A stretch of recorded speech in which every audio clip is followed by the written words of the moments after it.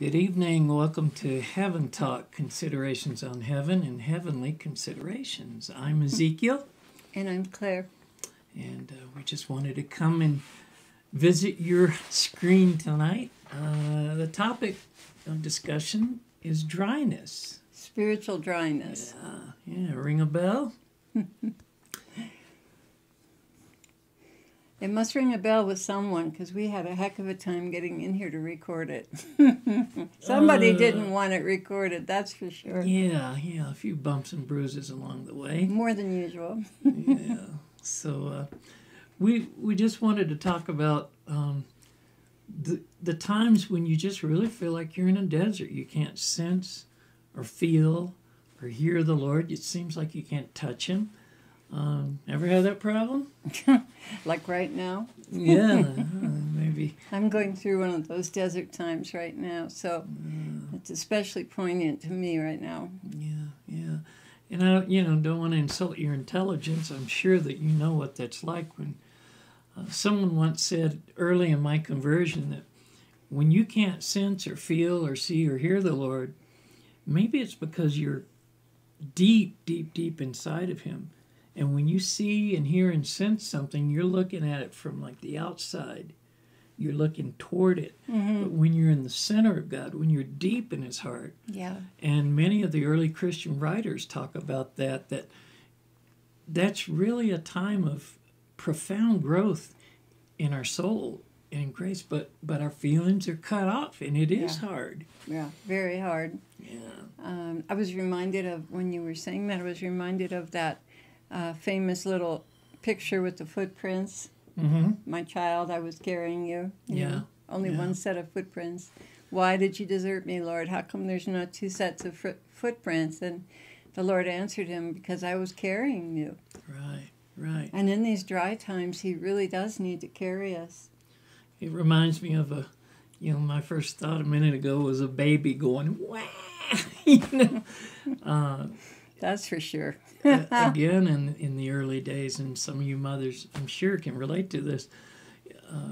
If a baby is not nursing properly, many times a mother will draw the baby away from the breast repeatedly to the point to where he kind of gets the idea, and she still won't give him, once he's getting the idea, she still won't give him the milk until he's really screaming and going at it, until he really wants it with a real hunger and a passion. Is that what you want, Lord? Yeah. You want me to scream? I remember a good friend of mine told him once, she said, Lord, if you keep playing hard to get, you're not going to get got.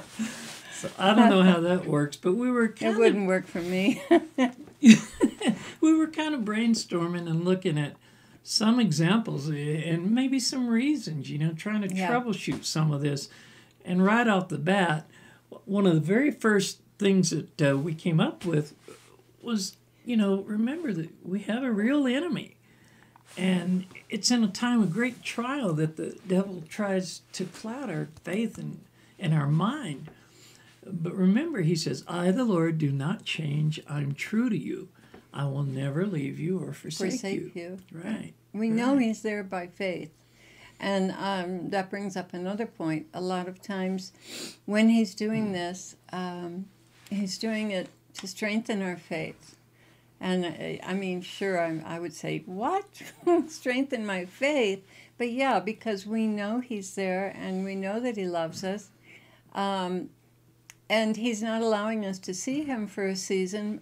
And He wants to see, will they still believe? Will they still cleave to me? Will they still continue to do all the things that I've asked them to do? Will they be obedient during that time, even though they're not really seeing me? Right?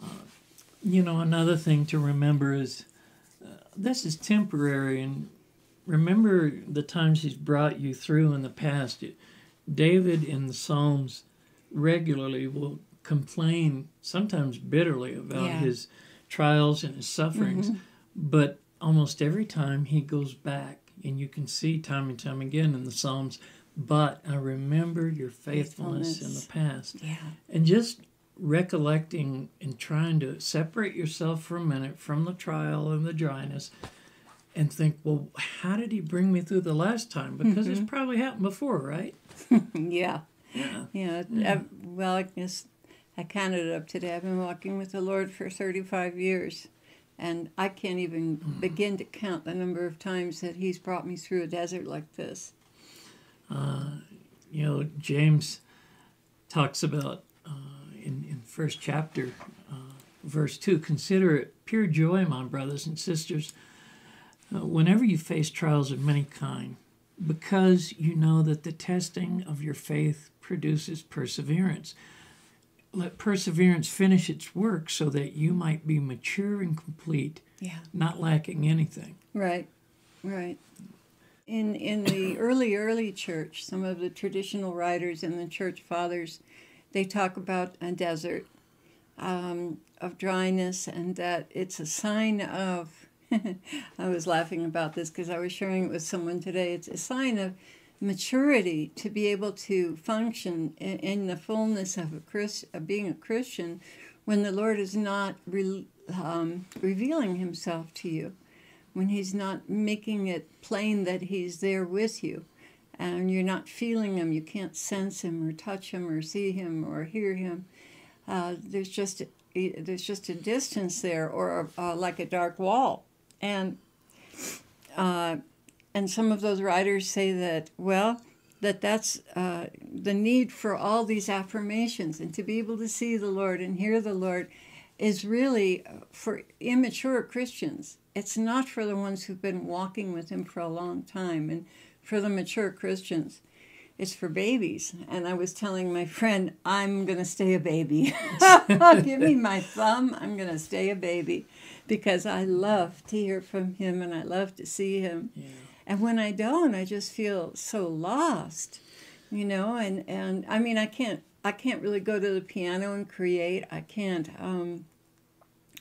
do, talks and things. I can't share teachings with you. I feel so dry because before we do a teaching, we go into prayer and we wait until the Lord has fully released us from prayer and been present to us, and then we carry that grace outward into the teaching. And so it's very difficult for me to create anything without his sensible presence, very hard.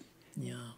And thank goodness before we started the Heaven Talk tonight, he let me know just a wee bit that he was with me. Yeah, you got a little bit of a goodie. Oh, I did. Just a tiny one. I remember reading that when the Lord gives us consolations or dreams or visions or just a feeling of his presence, it's kind of like going on a trip to California. You're halfway across Arizona and the sign says Los Angeles, 300 and something, I don't know, miles. Well, you don't stop at the sign and you'd never get there. It's just a sign to tell you you're on the right road, you're going the right way, and keep moving forward. So I think probably consolations and feeling the Lord's presence and sensing that is the same thing. We appreciate it, but we can't always just stop and camp out there, can we? Right. I mean, we want to because it feels really good. Right. And I normally wait until he releases me from prayer. But the devils are opportunists, and they're always looking for ways to accuse us because they know that accusation brings us down and separates us from the Lord. And so they want to cause even more of a chasm by lying to us and saying that, well, God's rejected you, you're ours now, you're going to go to hell. I mean, they'll try and come in and fill the gap. They'll even come in with a false Jesus to try and fill the gap. And as those of you who've been with us for a while know, we always get a second and third witness, always, when we go into prayer and we're given a message. And so, I mean, there are times when I just know that I know that it's the Lord, but there are other times when I'm just not spot on in picking things up, and I really need to know that it is the Lord. And we use our Bible promises or our scriptures, and we ask the Holy Spirit to pick a reading for us, and then if we get lying, forget it. I don't care what was said. I just drop it, like a hot potato, because it's not the Lord. But if we get Holy Spirit or God's love or several different readings. Any of the scriptures along those lines that are affirmative. And that brings to mind, we got to ask for help sometimes. And sometimes we get so cozy with our relationship, my snuggly time with the Lord, that we don't go outside of ourselves and ask for help with discernment. Yeah. Part of it might be fear. Ooh, what if they don't agree? Or, try to pray for and look for someone who's mature in the faith that you can trust. Yeah. And just ask them to be a prayer partner with you. And, would you please pray about something? And maybe you have the agreement that you don't even have to tell them what it is in detail. Yeah. But just if you get a word from the Lord or something, I'm trying to discern something right now. Yeah. It's okay, and we should go outside of ourselves. We need each other. We got to depend on somebody else sometimes. We can't do it by ourselves. Someone like that is a precious treasure, and I thank the Lord for my husband because he is that precious treasure for me. But the first thing that happened to me in this dry cycle was immediately thought, okay, what have I done, Lord? Have I sinned? What have I done? And there was a situation where I didn't totally obey him, and I knew what he wanted me to do, and I didn't totally obey him. And that's when this all began. So in my particular case, my disobedience definitely had something to do with the trial. Now, one of the things he's trying to accomplish is humility and a lack of presumption. Because to say, well, I know you don't want me to do this, Lord, but I'm going to do it anyway, that's presumption. And I deserve to lose his company if I have that kind of an attitude about him. That it's so casual, like casual friendship. He is still God. Oh boy, we were talking last night, the buddy friendo syndrome. Right. We're friends. We're chummy. We're mates. We're okay. It's good. We're easy with it, and sometimes familiarity can breed a little bit of contempt. Yeah. And we start to treat the Lord. I know I've done it. Yeah. We start to treat him on a shallower basis than we should, Yeah. And terrible, he's not just a buddy friendo. He's not just your chum or what. He's still God. He's still the Lord, and that respect has got to be there. It's such an incredible blessing to be able to hear him. And he said, "Blessed are the pure in heart, for they will see God. I'll reveal myself to them." In John, he said this, and that's that's been the scripture of my life that I love. Is the being pure of heart and working towards that end. And any kind of vanity or pride or presumption definitely crosses that. And I understand, that the Lord is correcting me right now. He loves me, and I want to grow in honor, in honoring him in obedience. So I appreciate this correction, even though it is terribly painful. Yeah. And that's not all of it. The other part of it is humility. It's like when you are accustomed to hearing from the Lord and seeing the Lord, the devil can come in with prideful thoughts. And the bottom line is we're nothing special. We're just committed to serving him. And the fact that sometimes we see him or hear from him is not because we're special. It's because he wants to give us spiritual food that we can share with you. Right. He does that for you. He doesn't do that for us so that we can walk around, saunter around and be arrogant. That has nothing to do with it. It's totally feeding us and filling us to feed you and to fill you. I'd like to address feelings and emotions. James Dobson wrote a book once, here some years back, Emotions. Can you trust them? Mm-hmm. And no, we can't, can we? No, not always. No. I mean, there are sanctified emotions and there are fleshly emotions. Yeah. I mean, it's just like receiving a word. There's a sanctified word or there's a fleshly word. Maybe you'll pull a scripture up to defend a position, to do something that you want to do, and it's not the Lord's will. Or a sanctified dream, I call that a dream with a signature of the Holy Spirit, or a pizza dream. Or a net surfing dream, you know. It's like all these things accumulate in your mind. So I think with emotions, it's the same thing. There are emotions. The Lord had emotions. Yeah. You know, and so they do serve a purpose, but boy, you've got to discern. Well, and in this day and age, you know, most of us are at least a little bipolar or manic or whatever. So it's definitely not the feeling. And we all want to go for that feeling because that's the yum yum. That's what I want. It makes me feel good. And he certainly cuts those feelings off sometimes. For me, many times, it's all about a relationship with him, right? Yeah. And do you love me just when I have goodies in my pockets? Do you love me just because I make you feel warm and cozy and fuzzy? Right. Or will you show up and spend time with me just for me, right, whether you feel anything or not?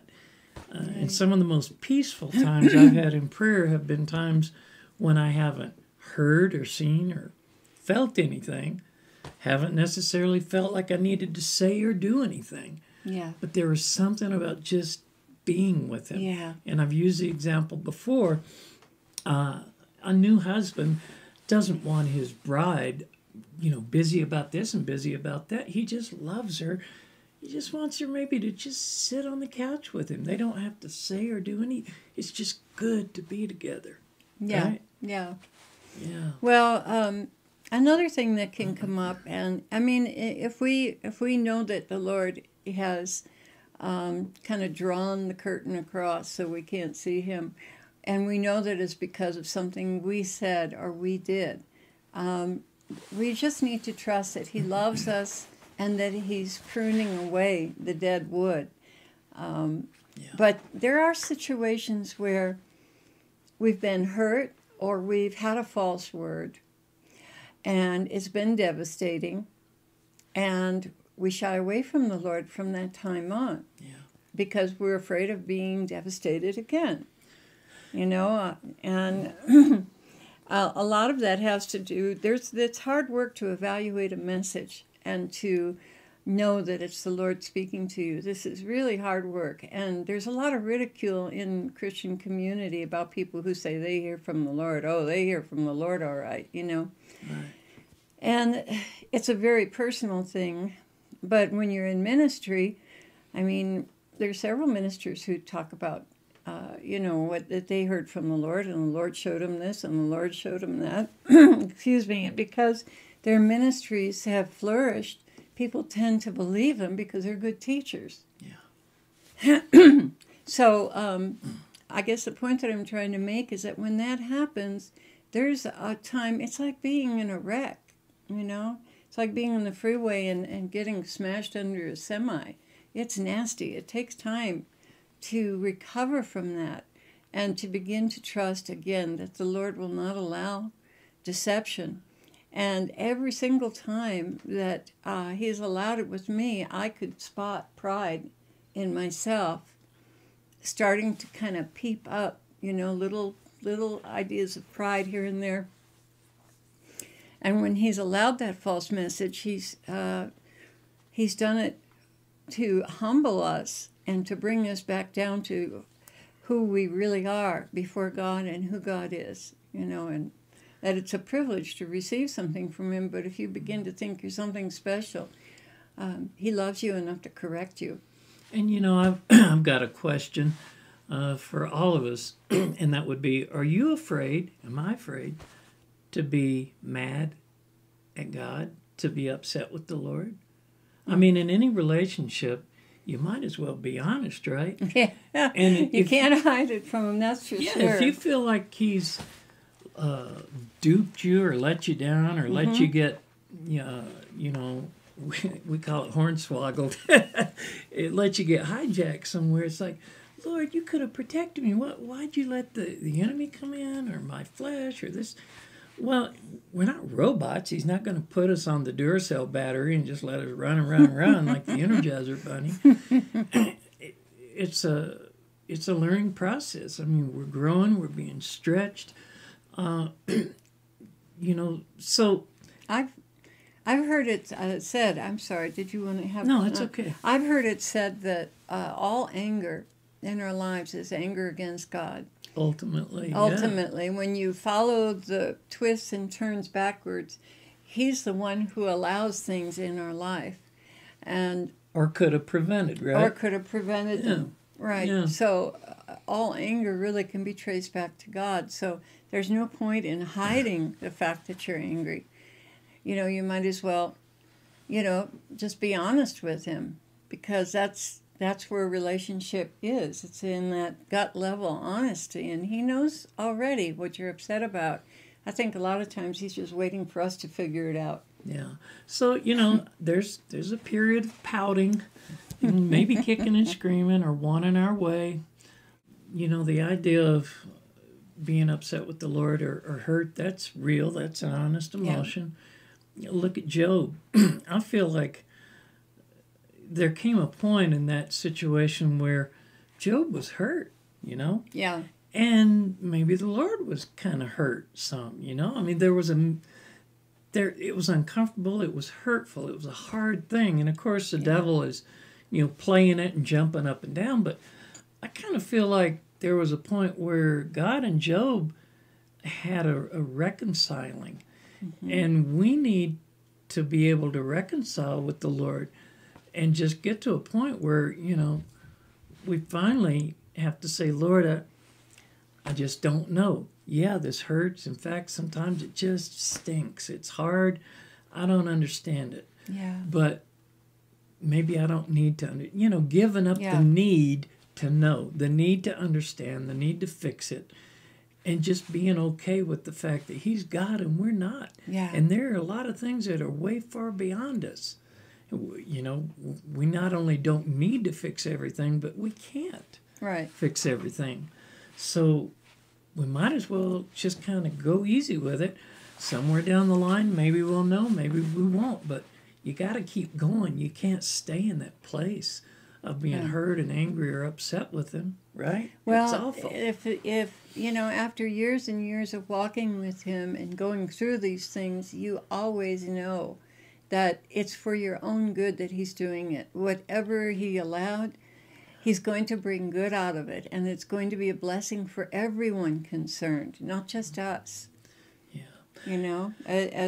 Like if you've lost a child or if you lost someone close to you, He's going to bring good out of that. And just trusting that He loves us and He knows what's best for all involved is huge. But after walking with Him for a while, you begin to understand that He brings good out of these things, and that there's a rhyme and a reason. We may not know it until we're in heaven with Him, but we can trust that He loves us and that He's going to bring good out of everything He allows. Yeah. Another issue is unbelief. Yeah. How many times have we struggled with something that, may well be the Holy Spirit, but we just don't. We hear it, we read it, we might even write it down. Right. But we don't, it doesn't really get into here. We don't make it our own. Right, right. And when was the last time that you honestly asked the Lord, or myself as well, Lord, would you give me faith? Or more faith. Yeah. We can't have what we don't have. Right. And we can't have anything that He doesn't give to us in the first place. So, we have to go to Him and ask for that faith. And of course, read the Scriptures or listen to teachings or listen to the Scriptures. Faith comes through hearing. Right. So it's important that we feed into, the Scriptures are fed into us. Mm-hmm. Self-credit. Mm-hmm. Taking the credit for God's movement in your life. Yeah. I mean, unfortunately, we don't want to think of ourselves like that or admit it, but sometimes we feel pretty good about ourselves, Yeah. all right, I'm hearing from the Lord. I'm doing good.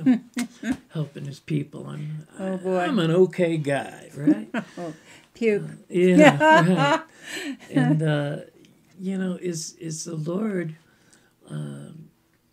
getting the credit? Is He getting the glory, or have we been kind of skimming off some for ourselves? These are just honest questions and things. We're trying to get to the bottom, right, of why He is allowing dryness. And many times it's a lesson in different areas. Humility is huge. There's so many different ways that He humbles us. Yeah. And that when He notices pride, there's just so many ways that we can get proud and we don't even see it in ourselves. Yeah. It's scary, really, because we don't see it. We don't always feel it. I mean, sometimes we know, that felt weird. I think that's bad. That must be pride, But there are other times when we don't see it at all. We're totally blind to it. And He has to stop us to wake us up to see it. Yeah. Be able to recognize it. You'd be proud of your humility or humble about your pride, right? Oh, boy. Another consideration is, how small is your world? I mean, are you centered on you? Does everything revolve around me? Like the song, "It's all about you, it's not about me." I had a friend that used to say, "It's all about me, it's not about you." But the thing is our world revolving around me? Once again, we have to go to the Lord and ask Him, "Lord, I know I need to love you more. I need to love souls." And are we going out of ourselves to include other people in our life? Many of you have prayer burdens. Obviously, we pray for one another and things like that. But when it comes down to it, how small is our world? And is he holding off the goodies so that we'll go out of ourselves? And I know the best thing in the world for me sometimes when I'm struggling and having trials is to go do something for someone else. Absolutely. Make a visit to the nursing home or whatever. Right. We mentioned before, we run a little food bank here. It's a little mission. And, if we didn't have that, that kind of forces us to get out of ourselves. Plus, we're keeping an elderly lady in the front house. We just try to help where we can. Yeah. And it's not easy, and we want to quit doing that stuff sometimes. But I think those are the things that pull us out, right? And keep us from just being me-centered. So, consider that. And on the other side of that, the enemy knows very well that if you're me-centered, you're not Jesus-centered. And so, again, he tries to cause schism or division between you and the Lord. And he revels in the idea of you thinking that you're all alone, and self-pity. That's huge. When self-pity enters in, "Oh, poor me. Oh, I'm so," that's poison. That's real poison. And that turns you inward onto yourself. And you lose sight of Jesus when you turn inward. So when you start to feel that way, you better believe there's a demon in there, and it's a lie. It's a lying spirit of condemnation and false guilt. I'm just thinking while you're talking, okay, so many of us have been hurt in the church, by other Christians. Maybe we've covered up, maybe we've hurt other people. We don't always recognize that, but have we gotten to a point where we've closed off from life, from the church, from Christians, from unbelievers, from anything, because we don't want to be hurt? What are the reasons why our world might be so small? And another consideration to bring up, and we're going to bring up quite a few. We talked about this last night. The Holy Spirit kept bringing up many and varied reasons for dryness. And another reason could be, honestly, again, have you said no to God lately? Is there something that He's asked of you, or me, or any of us, that maybe we've said no to him about? Oh, boy. That would certainly cause him to pull away a bit. Yeah.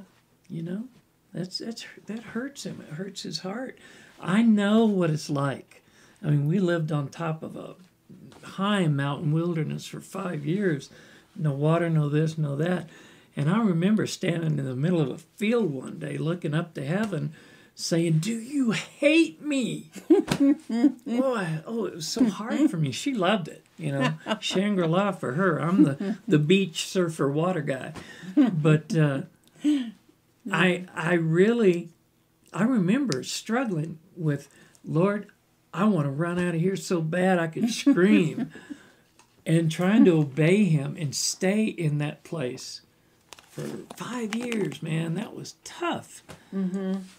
And I remember a couple of times taking extended ministry trips away from the mountain. Yeah. And kind of having this feeling like, man, you're running from what you really need to be doing. And, so hoop-de-doo, bet the ministry went real good, right? So 50-50. You can't run from the Lord. No. But we can always ask him to make us stronger. Lord, oh yeah, that really helps. I promise you. Huge help. If he's asking you for something and you just can't gut it out, ask him for the grace, for the help, for the strength, and to turn this bitterness into sweetness. Yeah. You know, and it's okay. It's, you know, if he's asking you to give up something or to let go of something for a time in a season, he's just making room for more, right? He's just cleaning up and cleaning out what really shouldn't be there for beautiful things that he wants to put there. It's interesting because my desire always, as a photographer and when I was ice skating, was always to convey the love of the Lord to people. And as a professional photographer for 25 years, before I got to know the Lord, and then when I did get to know him, I always wanted to use my photographs to illustrate the Psalms or something like that and really touch people. Well, there was a point at which he asked me to put away the cameras. And instead of the gift of, with graphics, he brought up music as a gift. He gave that to me when I was 58 years old. But there was a gap in between, wasn't there? It wasn't overnight. It was a gap. There was a gap. Not a real long one, but the point was he wanted me to put that photography away. And I understand that I had a lot of baggage with that photography because when you're working like that and you're a professional, you know, you move things around, you get things to go your way, and there's a pride that definitely can settle in with that. Especially if you have a hefty day rate, you can really get a big head. And all of that was baggage that the Lord needed to flush out of my system. I wish that someday he would allow me to shoot again because I love graphics, I love nature, and I love to portray the beauty that he's created. But he's called me to music instead, and writing and writing, other things. Writing. But the music is huge, and that's a creative thing. And he's, and that's a medium that I think conveys more of the love of the Lord and does more for a soul than a photograph. I mean, music's an incredible medium. It transports a soul right out of the situation they're in. So he knew what he was doing when he asked me to hang up my cameras, not only because of the pride, but also because he had a better gift for me. So I remember how hard that was. I remember the tears and the temptations and all that stuff. You see a beautiful sunset. You can't just enjoy the sunset. You want to shoot it, you know. You want to keep it forever. Yeah. I was actually thanking the Lord because the last time I went on assignment with her, I think the Jeep was up on 2 wheels on the left side. A shot. Well, this all brings up really Psalm 94. Yeah. If you look at verse 12 and 14, blessed is the man whom you discipline, O Lord, and whom you teach out of your law to give him rest from days of trouble. Yeah. You know. I think he's just forming us. You know what? Good parent doesn't discipline a child. I think of pilots a lot of time, and they're constantly making corrections. You know, it's not like they're saying, bad plane, you did wrong, you know. They're just making corrections so that the thing will fly smooth. And the Lord's doing the same GPS with us. Well, yeah, for you pet lovers, you know how your cat can do something really obnoxious, like rip up the couch or climb the curtains or go to the bathroom in the wrong place. Or jump up on something they're not supposed to be up on, although we don't have rules like that in this house. They can go anywhere they want. But you still love your cat. You still want to, or dog or whatever. You still adore them. You still love them. You still want to love on them and hold them and pet them. And you wouldn't dream of getting rid of them over these things. They're just little things, you know. The affection that you have for them is so tremendous. And unless the cat is really wicked and you delivered it of every demon you can think of, and it's still, you know, then I can understand finding a new home for it.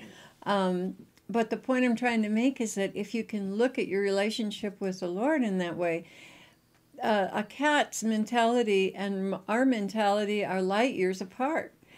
Just as our mentality is light years apart from the Lord's mentality.